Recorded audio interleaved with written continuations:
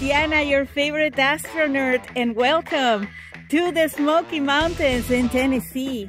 And this video, it's about my favorite settings, the starting point on a light pollution sky Bortle 6. So I'm going to be showing how do I start my imaging sessions using different settings, presets, gain and shutter speed. And also I am going to be showing the Dwarf 3 telescope go-to capabilities that you can do multiple targets in one night without even touching the telescope.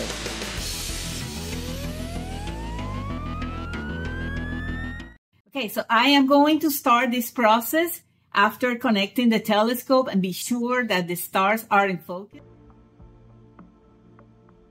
Because I already mastered the polar alignment, I can skip some of the steps. Be sure to watch some of my previous videos where I show how to polar align accurately. Oh my goodness, perfect alignment, well, lucky me.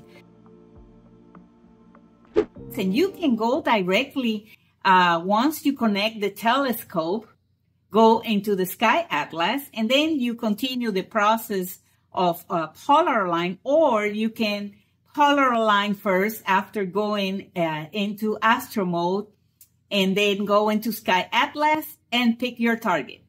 Time to find the North American Nebula, C20, and send the telescope there.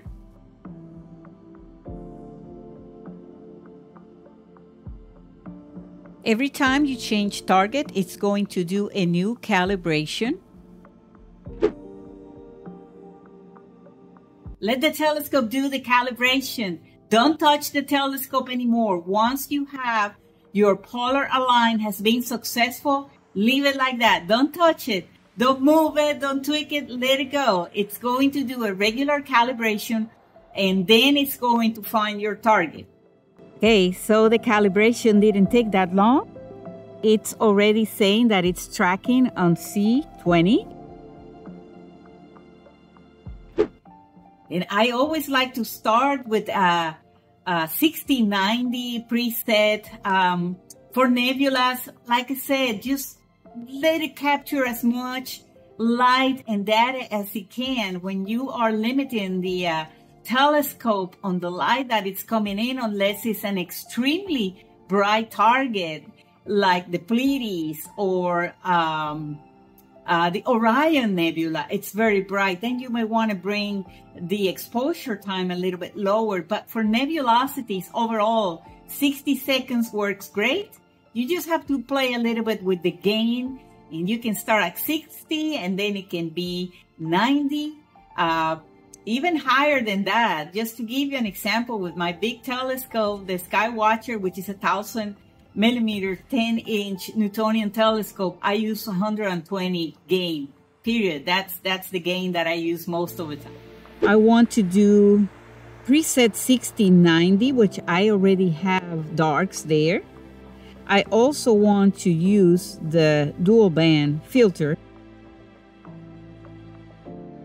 So I am starting a new channel just in Spanish for astrophotography, smart telescopes, the giveaways and everything. And the name is Tu Astro-Nerd Favorita. Of course it's going to be that. So be sure to go and like this brand new channel. And if you want to learn some Spanish or just listen to me in Spanish, you can go there and subscribe too.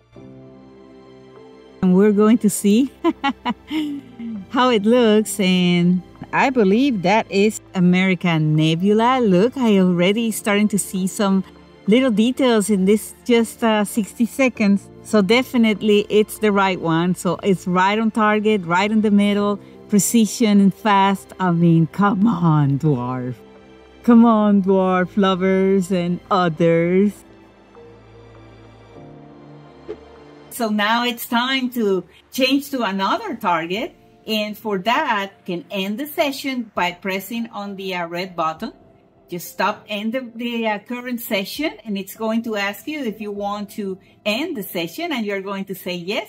And then immediately after that, go into the Sky Atlas. But just remember, don't touch the telescope. Leave it alone. It's already polar aligned. It's going to continue with the process of calibration without doing polar alignment again. Dwarf 3 is going to ask you if you want to stop the current session and continue. You want to say yes, end current session, because I'm going to go into the Pelican Nebula and it will go again and do its calibration thing, and let's see how long it takes. Just a matter of a few minutes. Go to processing. This is going really good. Woohoo, done. I mean, come on. How long was that? And I will also do 2 frames, 2 minutes, to be sure that I am on target, that I am on the 60 seconds per frame, 90 gain. That's kind of like the sweet spot for me right now. My first image on the Pelican Nebula. Come on, show it to me. It's going to be so good. That is the Pelican Nebula right in the middle of the screen. Absolutely amazing. The moon the sky is very bright tonight. Long night, but it's going to be a good one. Oh, comets, nebulas. Oh, what else? I was able to capture around 2 hours of each target, and I think the imaging session went very well. And now I want to show you the stack image that comes directly from the telescope, and also my edit in PixInsight, which is a light editing, and see how much data this telescope was able to capture in just 2 hours.